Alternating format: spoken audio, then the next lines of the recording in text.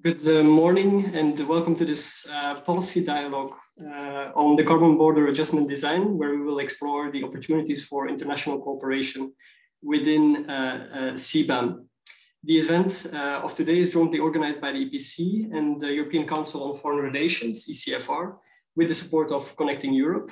Connecting Europe is a joint initiative by the EPC and the German foundation Stiftung Mercator. It aims to connect civil society organizations with the EU decision makers and to transnationalize debates on the EU, which is exactly what we will try to do during today's debate on CBAM. I will start with a short overview of the program of today and some housekeeping rules. So I'm very happy to welcome our three speakers today, Mr. Rafael from the ECFR, MEP Mohammed Chahim, who has been extensively working on the topic of CBAM and will continue to do so in the future, and Ms. Emily Lydgate, Senior Lecturer at the University of Sussex, who is an expert also in the topic that we will be discussing today. I will also start with a short presentation on the current status of discussions on CBAM, just to set a little bit the scene. In total, we have allocated maximum 7 minutes per speaker to raise their main remarks that they would like. And after that, we will follow up with a Q&A with you, with the public, for you to be able to ask your questions in about 20 minutes to our speakers and to open the discussion on CBAM, which will be one that might be one dominating the climate agenda in the coming months. As this has very important external and internal importance for the EU. For that Q&A, we would really like to make this an interactive matter. I would like you to raise your hand if you would like to use your microphone, so you will have the ability to ask your question in a spoken way, or to use the Q&A box. So I would also encourage you as much as possible, if you would like to use the Q&A box, to already do so during the interventions of the speakers. And then if you use the Q&A box, I will bring up your questions during the Q&A. Again, otherwise, you are very welcome to open your microphones. So I said I will start with a short stage setting on the current status of discussions on CBAM. It's a file that can get technical relatively quickly, and I will try to do so in a concise but clear way. So CBAM was a measure announced to prevent carbon leakage, which is the movement of industry, of production outside of a region where there is carbon pricing, exactly because of this carbon pricing. So it means that industry moves its production because of the carbon price and not for other reasons, meaning that carbon leakage leads to less or no reduction in emissions, or decreases the reduction in emissions due to an ETS system.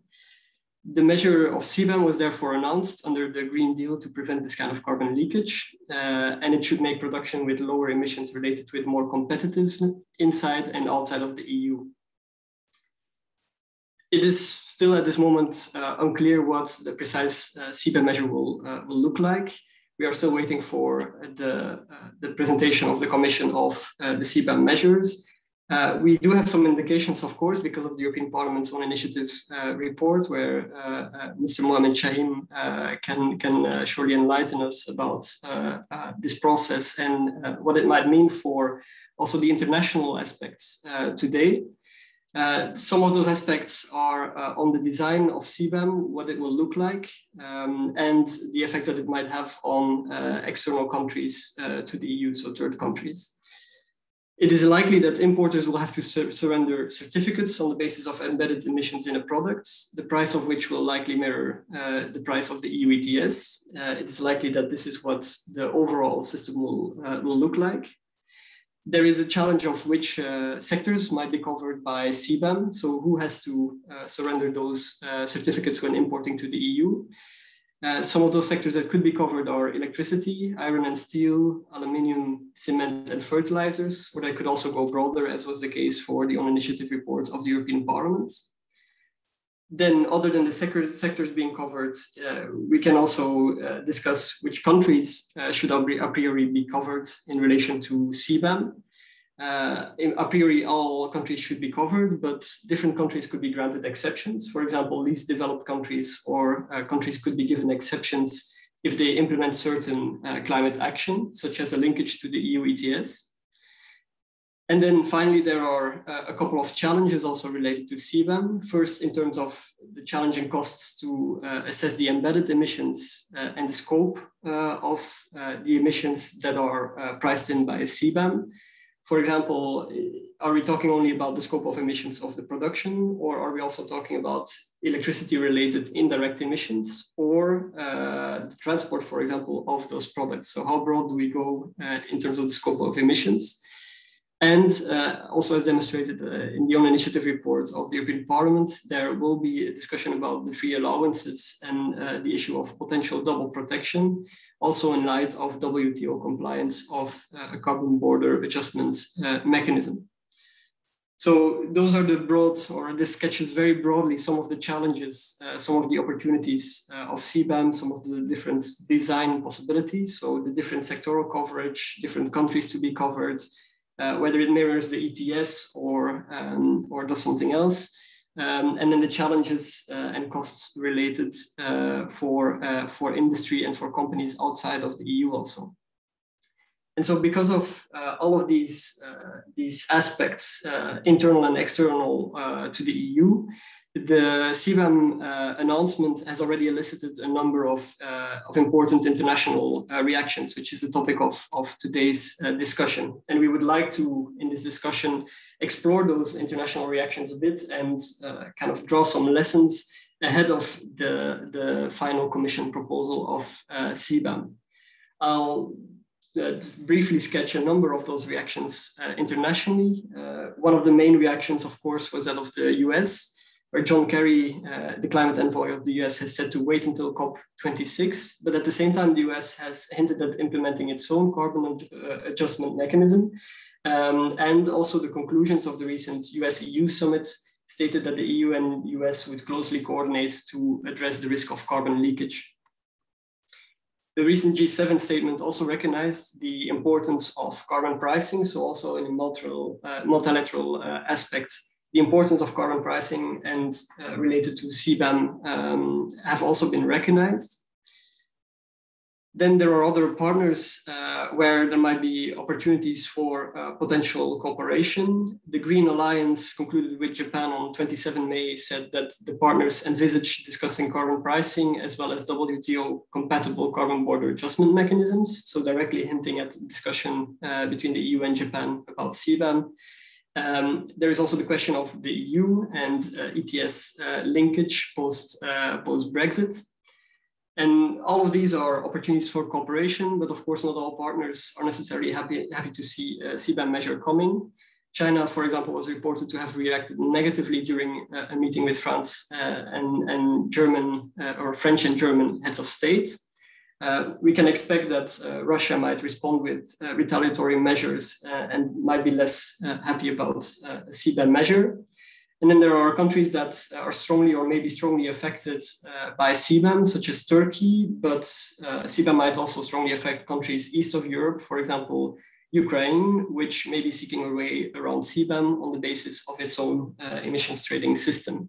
So those are all international reactions that we can discuss, or other international reactions, of course, as relevant.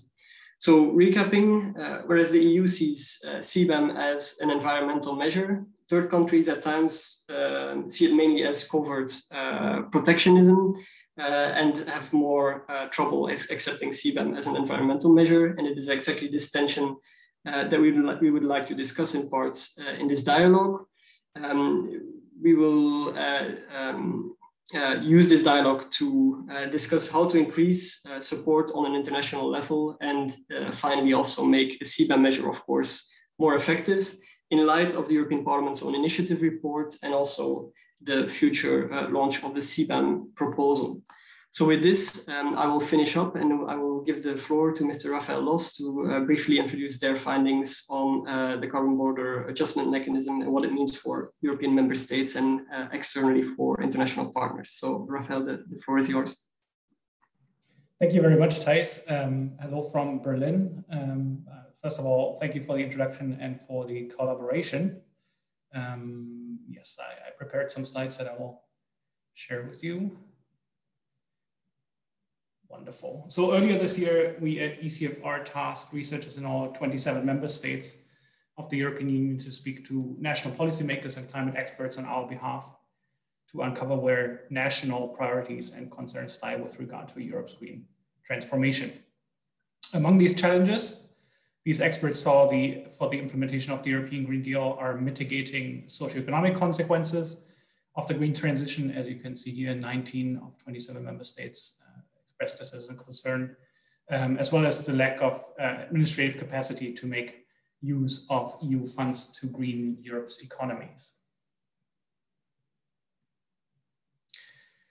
And as risks of implementing the European Green Deal, they identified concerns about rising prices for energy and fuel, as well as carbon leakage, as Thijs described it, the relocation of carbon-intensive industries to third countries, or the substitution of domestic products with more carbon-intensive imports.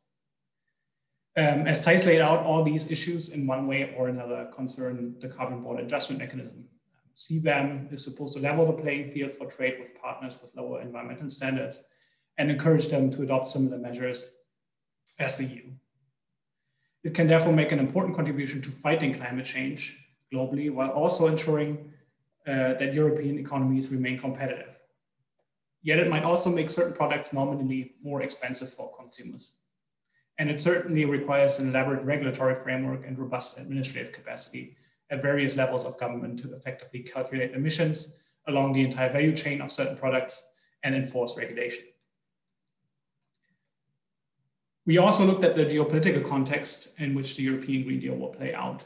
The United States and China, for example, were seen by almost all member states as important for the EU's green agenda, be it as partners or as competitors. When we looked at Russia and Turkey, however, a different picture emerged. Here, member states that see either as important for the green transformation are regionally clustered to some extent. We also learned that concerns about carbon leakage are greater at the periphery of the EU, where supply chains are between EU and non-EU countries are rather short and energy networks highly integrated, generally supporting the case for CBAM. This stands in contrast, however, with the image of some member states that they have of themselves and of the European Union as champions of free trade. Here we observed some concerns about CBAM, that it might be interpreted by the EU's international trading partners as a protectionist measure. This could also undermine the EU's efforts to promote the rules-based international order. So if, for example, the WTO represents part of that order, a CBAM that undermines WTO rules would contradict other EU priorities. But even if CBAM is strictly WTO compliant, other countries might still threaten to or implement retaliatory measures if they consider it to be an overreach. Finally, we also looked at some public opinion polling data through a poll we conducted in 12 EU member states. We asked which policy measures Europeans would support to address environmental issues. Greater financial support for green public transportation systems came on the top, which I think indicates a certain awareness of the social justice dimension of the green transformation. In second place, and this is the red bar, though we see support for tax on imports with a large carbon footprint. So essentially what CBAM is supposed to realize. To mitigate concerns about CBAM, I think, and the European Green Deal more broadly, both within the EU and among the EU's international partners, the proposals should be couched in a coherent and proactive climate foreign policy. This is one of the conclusions of our recent study on the national politics of the European Green Deal. This requires, I think, great coordination between EU institutions and portfolios, but also among the different ministries within and between member states. We need to recognize, for example, that climate action will take place in an increasingly competitive environment. And if the ministries for environment, trade, and foreign affairs don't talk to one another and to their counterparts at the EU level, a concerted European effort will fracture and fizzle. So in order to advance the green transformation of the European continent, the EU should pay particular attention to the dynamics in its eastern and southern neighborhoods. Turkey, the Western Balkans, Ukraine, Tunisia, some of these countries Thijs already mentioned, and other countries in our neighborhood are all important trading partners for the EU because of trade in goods or energy in addition to obviously the political and cultural relationships that we have with those countries. They will be affected by EU climate regulations.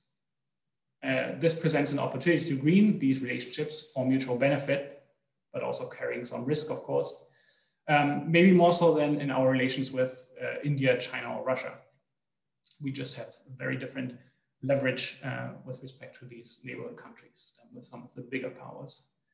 Accordingly, the EU should engage them early on to ensure that CBAM does not provoke unwarranted resistance and anxieties. I think there's a case to be made for a proactive climate foreign policy that is very strong, and that certainly relates to CBAM as well, for all the reasons that I and Thijs before me outlined. Thank you. Thank you very much, Rafael, for your introduction to this and raising those very important points that I think are very important to reflect on, also from an institutional perspective with CBAM coming up. With this, I would give the floor to Mr. Mohammed Chahim. He is MEP, a member of the Committee on Environment, Public Health and Food Safety at the European Parliament, and has been working on this file and will be working on this file also in the future. So very happy to hear your comments to these aspects. So thank you, Thijs, and thank you, Rafael. I mean, I wasn't that, to be honest, I was quite positive when I looked at the presentation of Rafael. I think it was quite surprising for me that the second most supported measure is to at least internalize the costs of CO2 of exports, of imports, I'm sorry. So I think people, and this is also, I think, a step towards, consumption-based emissions. Yeah? So sometimes, especially in the past, we had a lot of debate on production-based emissions. So basically looking where products are produced and then looking at the CO2 content there and ignoring where the products end up. If we look at the CO2 footprint of Europe, and if we include the products produced for the EU, then our CO2 footprint is way bigger than sometimes assumed, only looking at European industry. So I think CBAM is one of the measures that could at least correct part of the miscalculations there. And I'm very happy that people understand this, because at the end of the day, it's all about whose interest are we looking at. I mean, it's not only about trade and economics, it's also about internalizing negative costs, nature, biodiversity loss, climate. And CBAM is the first step to do a couple of things. And I don't want to talk about the mechanism because there are still a lot of complexities there. Let's be honest. It's not something that we will introduce easy, and it's not something that will be easy to calculate exactly the difference, especially when countries will have their own emission trading system, how compatible are they, et cetera, et cetera. But it is one of the ways to, first of all, create a level playing field. It's very simple. Products produced outside the EU are not part of the ETS system, and products produced in the EU, at least some of them are. So that's a way to correct that. Second thing, it's one of the few mechanisms we have, one of the few policies we have to say to producers outside the EU, so you either follow us and try to produce using the same standards that we want to see, lowest carbon footprint, the best technology, and then you're welcome to sell your products in the EU. And if not, we will tax it. And it's up to them to show how good their technology is or how compatible it is compared to the baseline or the base products or the benchmark maybe in the EU. The second point is, I mean, we need to be honest about carbon leakage. Thijs. We really need to be honest, because I don't want to tell my children when they grow up that we have been telling us a fairy tale for years. There's no scientific proof for carbon leakage. Why? Because, I mean, it's just one of the elements why companies decide to set their firm up in a country. It's not only tax or energy taxation, etc. I mean, there are many benefits we provide in the EU: infrastructure, connectivity, human capital, democracy, I mean, these are all very fundamental reasons why people set their company up in the EU. I mean, there's no proof of carbon leakage. There's no proof. It's a fairy tale. Every time I have debates in the parliament, I mean, people say, yeah, we have to be careful for carbon leakage. What carbon leakage? When was it? Give me an example. There's no proof in the literature. And we shouldn't say that, you know, at the one side, we want to introduce carbon, CBAM, and at the other side, we want to keep the free allowances. I mean, we are at a crossroad. We either create policies that are fit for 55, and we will not, I mean, I'm not promising you a Pareto optimal transition. I mean, there will be people that, there will be people that win and there will be people that lose. And I prefer that the front runners in industry, the companies that are really performing well CO2-wise, that we support them. And the companies that are lacking behind, yeah, there will be one day that we will correct the benchmark. And that means that the free allowances will be corrected as well. And at some point, if we introduce CBAM, and as I said in the parliament, in a gradual way, you know, we don't have to be very strict in the beginning, but there will be a point that we have to increase the CBAM measures, maybe increase the number of sectors or increase the price, and then at the same time, decrease the free allowances in that sector. These are communicating vows, as we say. So, and I know that, you know, talking about the climate law, talking about ambition is really easy. Yeah? I mean, you can promise everything what you want to your children, to your parents, to your partner. You can promise the world, but that someday you have to make sure that the implementation is in line with your promise. And that's exactly what we will do on the 14th of July. And people are getting a bit stressed and a bit nervous with the effects or with the policies that the Commission will come with. But you cannot, as they say, as the Brits say, you cannot eat your cake and have it too, or that's the other way around. I've once Googled it and I think both are okay. So you cannot have that. You cannot say you're ambitious, but then when the measures are on the table, start hesitating. You know, oh no, wait a minute, but that's important for my member state, that part of industry. Oh, but oh, wait a minute, we still have this old sector that doesn't want to transform. I mean, in the EU, at the European level, in the Parliament, I'm always saying, you know, we want to have the CBAM, we want to decrease free allowances, but we also want to support industry to become less CO2 intense. So at the end of the day, both CBAM and even the emission trading system, in theory, are temporary measures. At some point, we don't want to have CO2, or we only want to have like that part of the CO2 emissions that are almost unemitted, you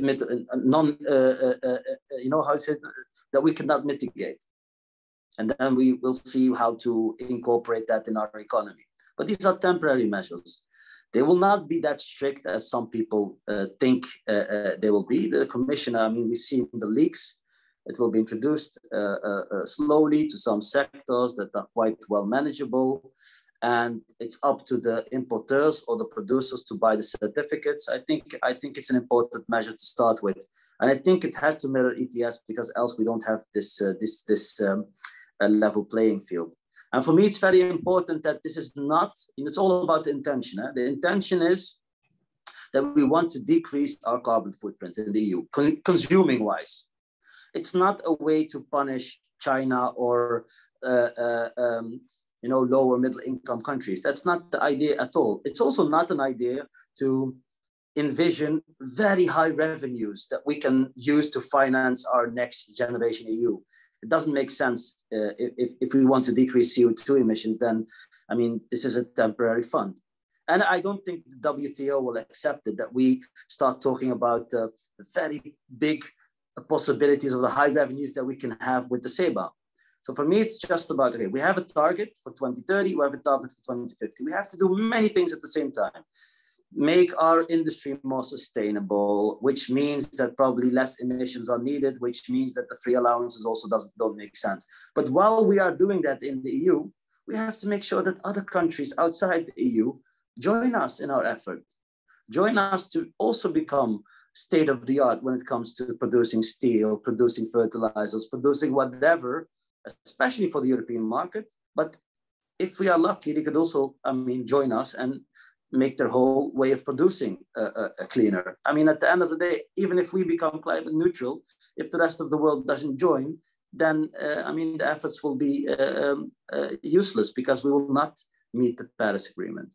And concerning the US, I mean, we're quite lucky now that there's a new administration. I think John Terry wants to wait until the COP26 to see whether they can have something in the spirit of the Paris Agreement, something very major where the national determined contributions are so high that everything is fixed to meet the Paris Agreement. But part of that will be CBAM. And if they join, if the US and the EU join to create a mechanism that's in line where we at least avoid a trade war between each other, then I think it's natural that other countries will join as well.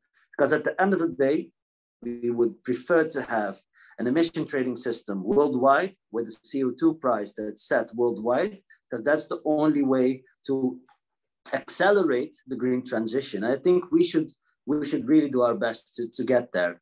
And one last point, because I know that these trade agreements are quite complex. We've had many bilateral trade agreements with either countries or with regions.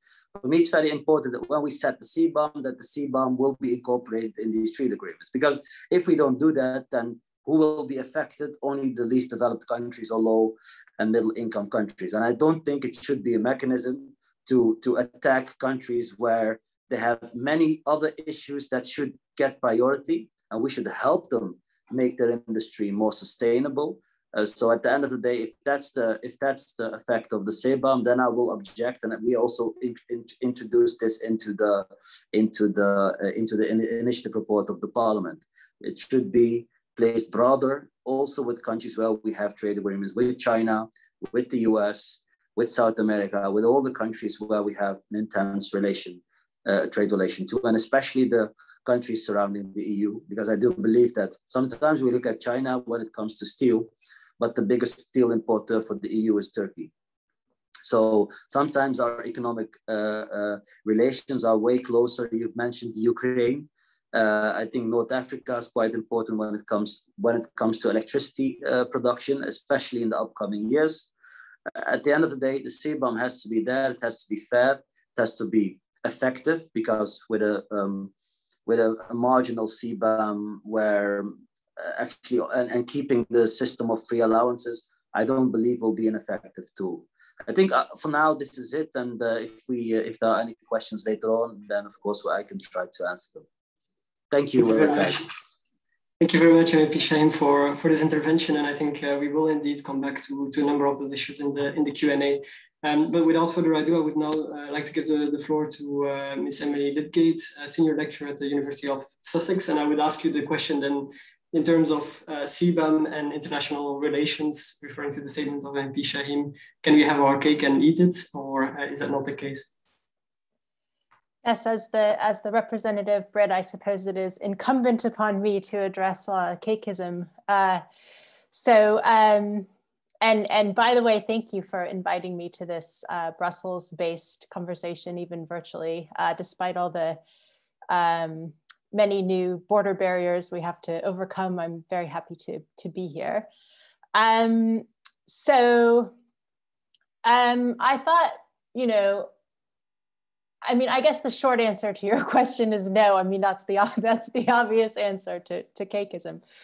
But to sort of address that in a slightly more detailed way, I thought it might be interesting at this stage in the discussion to bring in the Commission's current thinking, as represented by the sort of the leaked draft proposal, which many of us have seen, which offers a relatively concrete, no pun intended, focus for thinking through the international cooperation dimensions of this. One way of thinking about this is, does this leaked proposal make international climate cooperation more likely, or does it undermine it? How might the EU's approach to CBAM facilitate international cooperation? But I should first start by saying that I really don't envy the Commission right now. I mean, we've learned from Rafael about some of the array of pretty complex internal pressures from member states and from EU industry. At the same time, you know, there's all kinds of external pressures from trade partners and in the upcoming COP and the Paris Agreement negotiations. So what really struck me about this sort of leaked draft proposal is the extent to which the Commission seems to be catering for the sort of the internal audience, the internal concerns, really to some extent at the expense of the external ones. I mean, I have no reason to doubt that there's some strategy here, you know, perhaps to clarify the art of the possible before the proposal is published in a couple of weeks. And of course, the Parliament's position on some of these issues is different, and I'll return to that. But be all that as it may, I'd like to say something about why the Commission's position as currently drafted, in my view, actually undermines to some extent international climate cooperation. And this speaks to, I think, a broader tension about carbon border adjustment, which is the EU going to be an outlier or is it going to be a front runner? And obviously the latter is where we want to be aiming with this. So the first reason I think this is a tricky proposal is that it sets out a very steep and treacherous path to joining a climate club.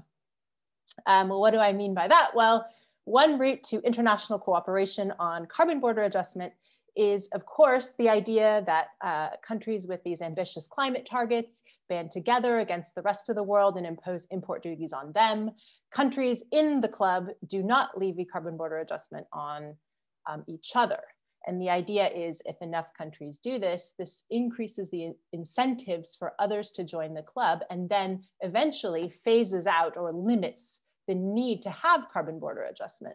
And we get to that elusive goal of the strong international carbon price.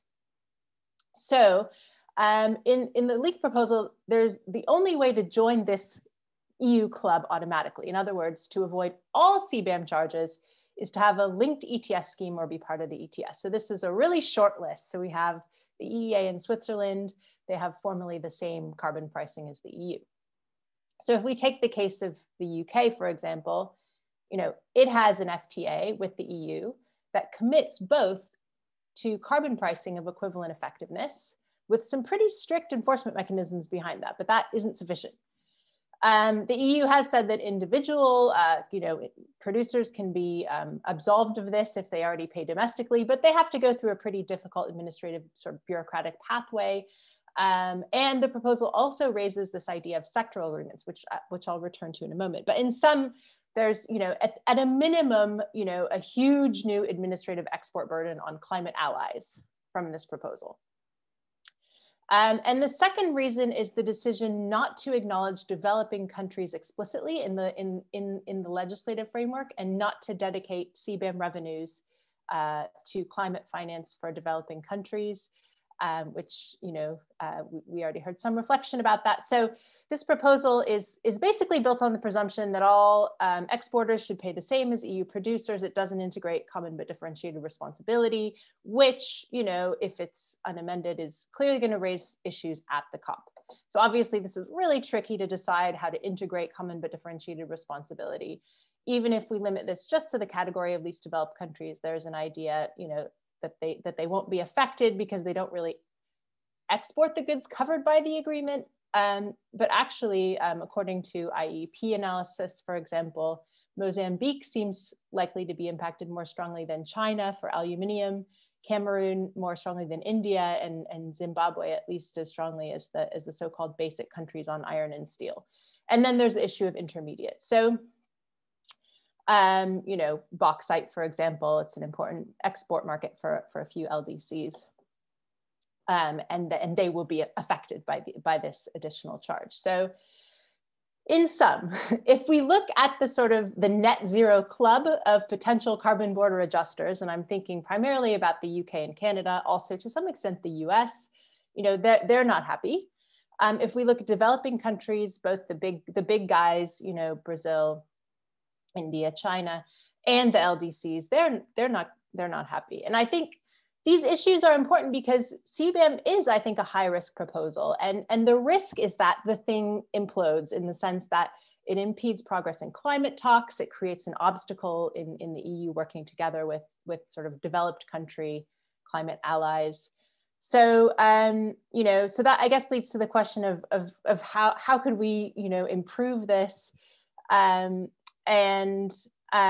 know, with respect to climate clubs, I acknowledge it's always going to be really tricky cooperating with other countries on regulatory issues. I mean, we're very keenly aware of this in the UK-EU relationship.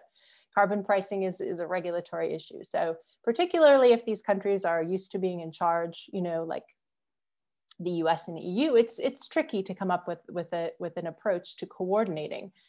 But I think that requiring trade partners to conform with specific EU regulatory requirements in order to be exempted from CBAM charges is possibly a self-defeating approach with respect to increasing global climate cooperation. So nothing in the sort of the draft proposal precludes a more expansive approach to sort of designating countries as being exempted on the basis of having, say, equivalent ambition. Sectoral agreements are a really interesting, I think, potential way forward to work together on absolving other countries of these charges. With respect to developing countries, again, I acknowledge this is really tricky. You know, clearly, though, I think channeling some revenues to climate finance for developing countries, or at least sort of capacity building to help them adapt to this regulation is a more politic way of using revenue. There's also an interesting conversation to be had about sort of exempting some countries like LDCs. I mean, this has the potential to sort of backfire and turn them into emissions havens. But if you think carbon leakage is a myth anyways, then that won't be a problem. And I guess that's an interesting element of this as well. So, you know, and of course the Parliament's own initiative report does sort of give special consideration to least developed countries. So ultimately, I think with respect to this issue of international cooperation, you know, we just have to ask, what is the objective function of CBAM? And the Parliament phrases this, you know, explicitly as pushing EU partners to raise their climate ambitions. So that means that if we're thinking about how to design this thing, we have to think about policy design pathways that will make it more likely to achieve this outcome. That isn't to say they will eliminate resistance, but they'll make it more likely to bring others along. In other words, being a front runner rather than an outlier. And actually, I think this is very exciting because this is an area, you know, speaking as a sort of international trade policy nerd, for some really interesting sort of policy innovation and new forms of international trade cooperation. So I'll stop there. Thank you very much for those very interesting reflections. Just a reminder to our public also, I see that we already have quite a number of questions coming in, but just a reminder that you can use either the Q&A box or raise your hand, after which I will give you the floor, and our events team will kindly give you the possibility to open your microphone. To kick off though the discussion, despite the questions coming in, I would like to make use of my position as moderator to ask one broader opening question. So apologies for that. But I think both Emily and Rafael and Chahim have referred to this possibility of CBAM to kind of fall apart under international pressure. And so the question that I had was whether, because, you know, if we want to then protect this CBAM measure, however it will look, we will need to be on one line and form one front, obviously. I think that was raised also in all of your discussions. So my question would be whether the EU is sufficiently on the same line institutionally, that includes member states, but also the European Parliament, to effectively implement a CBAM mechanism in the international context. So I don't know if any of you had a reaction. Maybe Mr. Chahim, I see you. I'm trying to unmute. You can call me Mohammed, by the way. It sounds a bit silly that you go by, you say Emily and Rafael and I'm Mr. Chahim. Just call me Mohammed. I have no issues with that. I'm from the Netherlands. We have a quite horizontal society. But anyways, I mean, let's slow down a bit. You know, if I look at the proposal of the Commission, I read it, but I actually don't like to read leaks because you can get surprised in the final version. But if I look at the implementation, I think it will be introduced. There will be like a light CBAM on specific sectors or specific products. Then we will have time and the EU to look at, you know, the required diplomatic effort that is needing to reach the affected countries and other countries. I think we also have in that phase where we are introducing it in a light way, we have to think about, you know, how to reuse parts of the revenues, the current revenues, but at that time the current revenues, but also the future ones to use for this international climate fund. Just remember, we've promised more than 100 billion a year for climate finance. I think there's €0 in it up to now. I mean, there are just promises. So we have to think about that as well. And I think CBAM can be an element there. And in this, you know, in this diplomacy, in these negotiations with climate partners, with low, middle income, non-EU countries, we have to see what is needed to make it a success. It's not that, you know, we have one, it's not like a zero-sum game. We introduce it and then let's wait how the outcome will be. We will have time to adjust. How many years did it take to introduce ETS and to have it working as it is now? I mean, in the beginning, there were a lot of issues, problems, it wasn't working. There were a lot of things to correct. So I think if we introduce it slowly for some sectors and we use the time to talk to other countries, to also negotiate with other sectors and then introduce it in a light way, I think we can make it more successful at the end. So, I mean, and I think that is the approach of the Parliament, but also I think that's the intention of the European Commission. If I look at the leak, and then we can address all the issues that Emily has mentioned. I think it's very important to. Again, this is one of the few instruments we have to put pressure on other countries to join our effort. And of course, I mean, it shouldn't affect Zimbabwe harder than it affects India or China. I mean, that doesn't make any sense. So we have to look at those things. And I was one of the people in the Parliament that said, I think we have to exempt some of the least developed countries because I don't think it should be an instrument only to punish them. I don't believe that the creation of carbon havens will become truth. I mean, we have tax havens. It will be. I mean, it would surprise me that. I mean, but then my talks about carbon leakage doesn't exist will then be crushed. But I don't believe that will happen. I really believe that there's a very openness also from those countries to improve and make their industry more sustainable. And there are also opportunities like hydrogen. You know, I think Africa can play a big role in the production of sustainable fuel, sustainable energy. And I think there are also ways to see whether we can help them set up these type of industries that we also need in the EU, but also needed in other parts of the world. So that's my first reaction on your question. Thank you very much. Maybe Rafael, would you like to respond to this and give some reflections? Yeah, sure. 2 points. The first one relates to something that both Emily and Mohammed mentioned regarding the revenues that CBAM is likely or unlikely to raise. The European University Institute in Florence did some calculations on this, and even in the highest range, the revenues only reached sort of a few €100 million annually.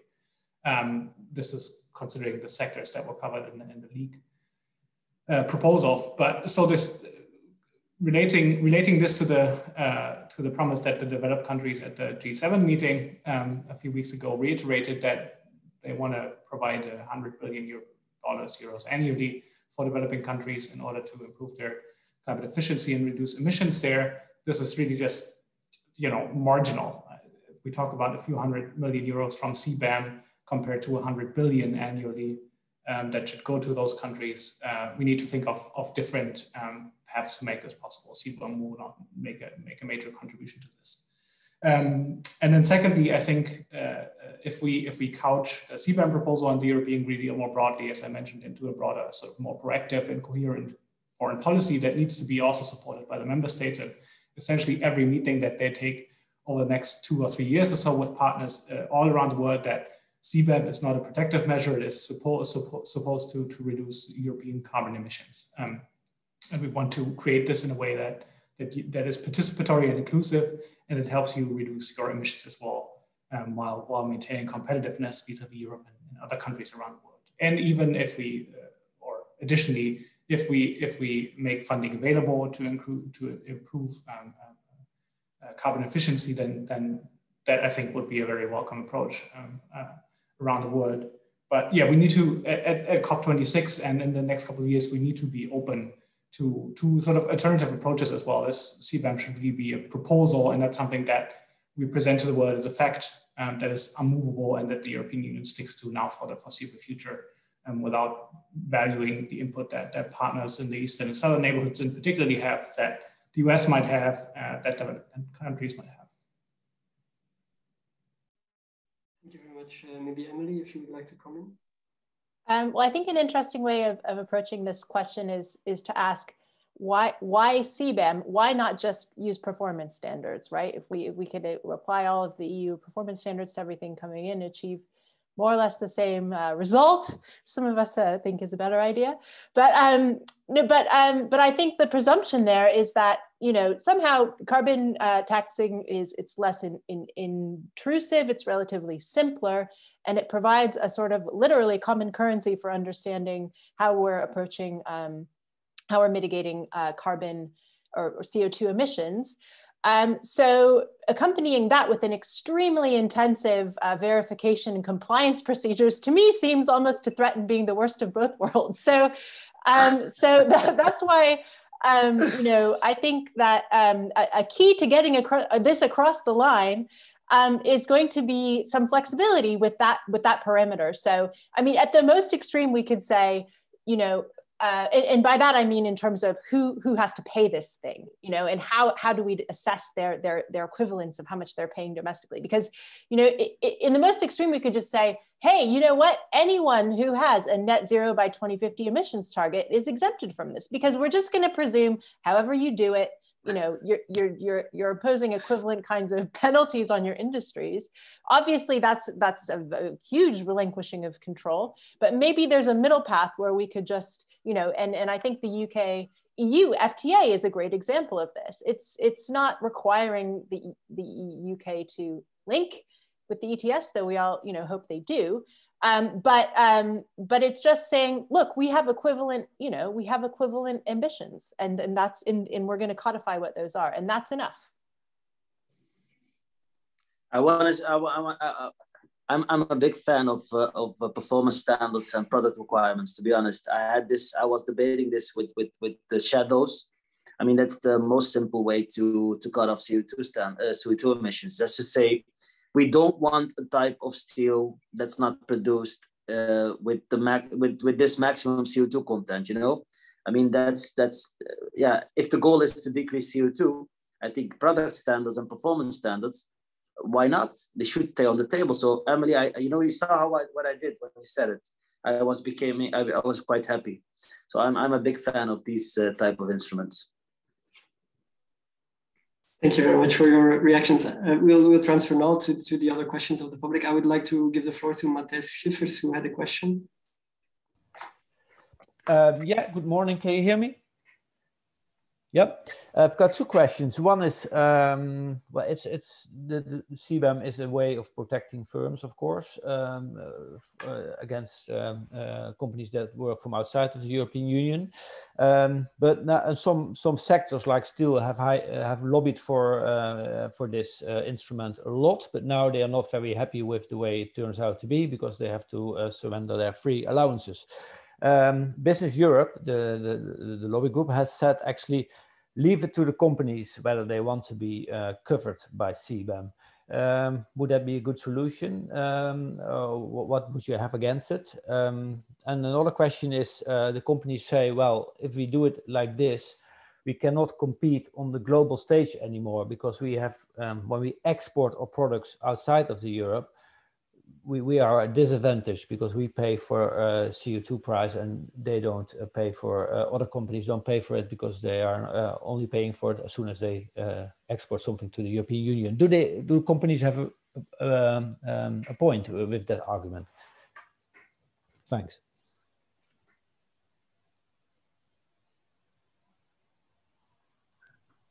So Thijs, do you want the scientist or do you want the policy?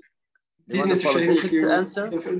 Mohammed, I'm sorry. The floor is yours. Oh, maybe a scientist will want to answer. I mean, I'm a politician. I'm also from a specific party. So, Thijs, thanks for your question. There are two questions. First of all, I don't think we should let the sectors themselves decide what type of policies they should be applied on them or not. I mean, this would be very silly if we would. I mean, what kind of president would this be?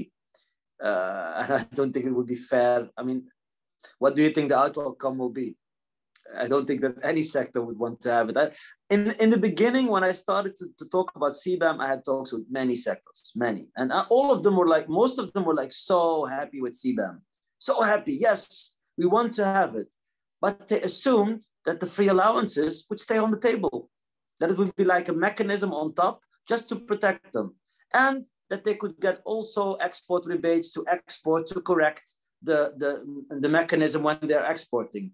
It's very funny. Yeah? They want to have only the good things, and there's nothing changing for them now. So as I said, they are the part of the Pareto optimal, where for the others it becomes worse, and for them it only improves. That's not how the world works, to be honest. So if we introduce it, we have to address the free allowances. Let's stop cakeism, as Emily said.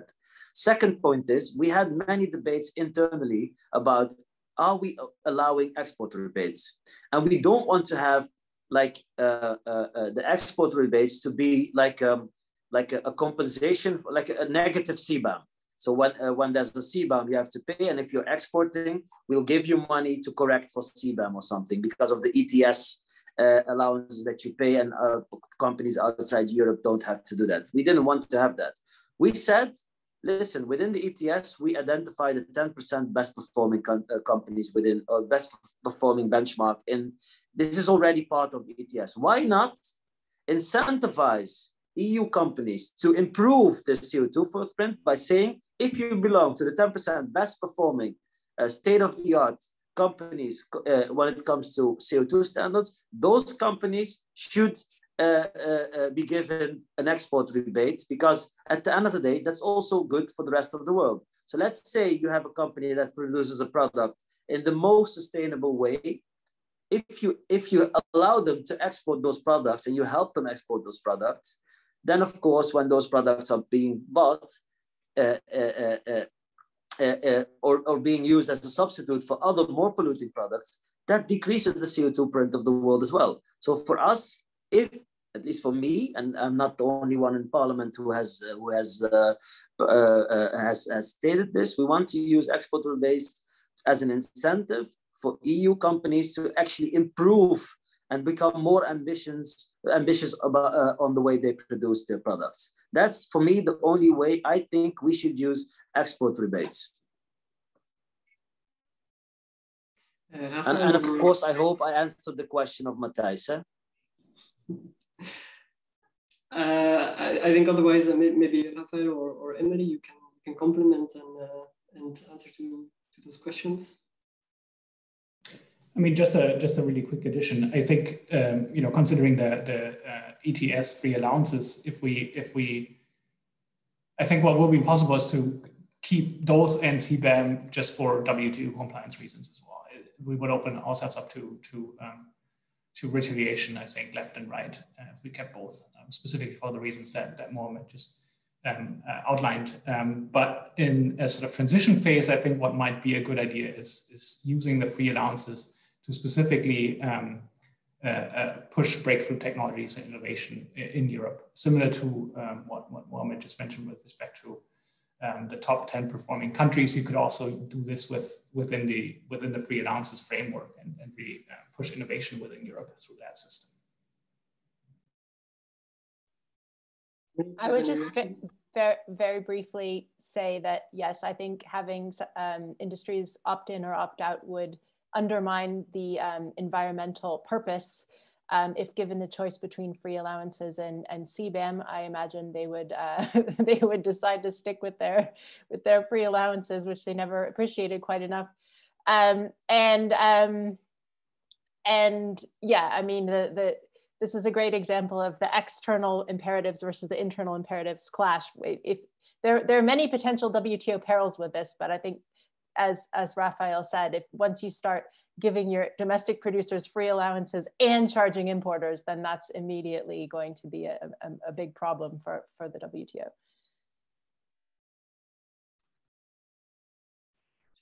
Unless there's any urgent reactions, I will continue with another question as we're slowly running out of time. Delphine Gallon from the ESC asks, where do speakers stand on the question of including transport-related impacts on climate in CBAM calculations? And how could that issue play into the context of WTO compatibility, and maybe also more extensively in terms of international reactions? I don't know if anyone wants to pick up this question first.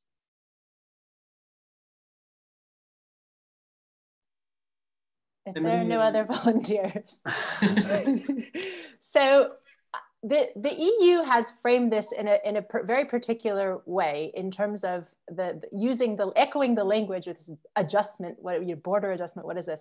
So this comes from the idea of tax adjustment, which is basically the destination principle of taxation, which is, you should pay the tax where something is consumed, not where it's produced. So it's extending this concept to carbon emissions tax, which is a complicated application of this concept, but nonetheless, it's a very established concept in WTO law. There's papers going back to the 1970s from the GATT about this. So in that sense, it's a well-trodden path. Once you start taxing transport, however, that's a different category of, it's no longer a carbon border adjustment tax. It's a tax that specifically applies to the act of trading the product. So to me, this would be more difficult to justify because you couldn't use the logic of border tax adjustment, and it would become a tax on trade. So I think it's a bit of a gray area, I would say.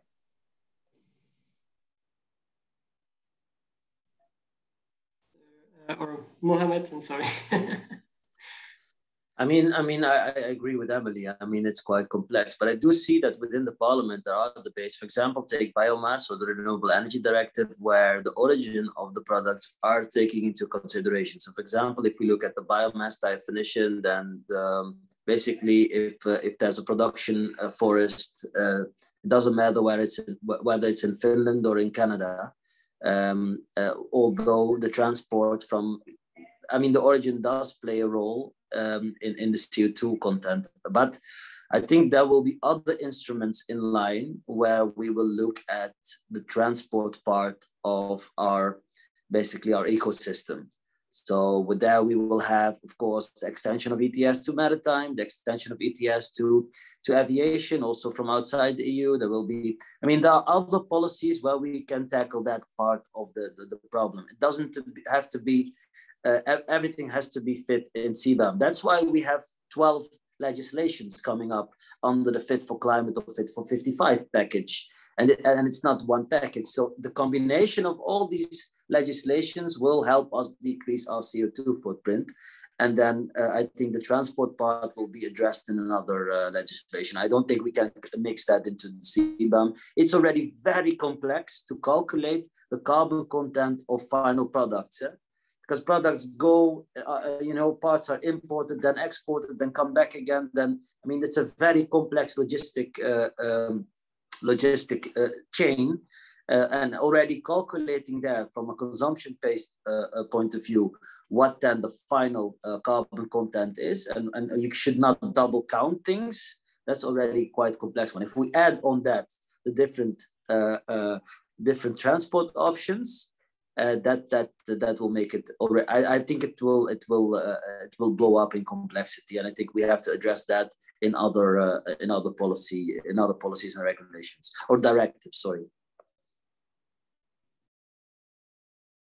Yes, reaction. I don't know if Rafael, if you still want to come in, or we can cut it off there, because I see that it's unfortunately already 11 o'clock. There are still some questions remaining.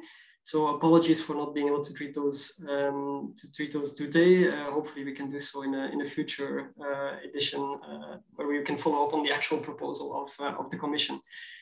So thank you very much to our speakers, Mr. Rafael Los, Ms. Emily Lydgate, and Mr. Mohammed Chahim for joining us here today. Thank you to our attendees who kindly asked all their questions. And we look forward to seeing you for one of our future events, hopefully also on this same topic. So thank you very much, and enjoy the rest of your day. Thank you, and thank you for the Emily and Rafael for the. I've learned a lot today, and thanks for inviting me, Thijs. So hopefully in the future we can have more of these type of talks. Yes, thanks. With much pleasure. Bye. Bye.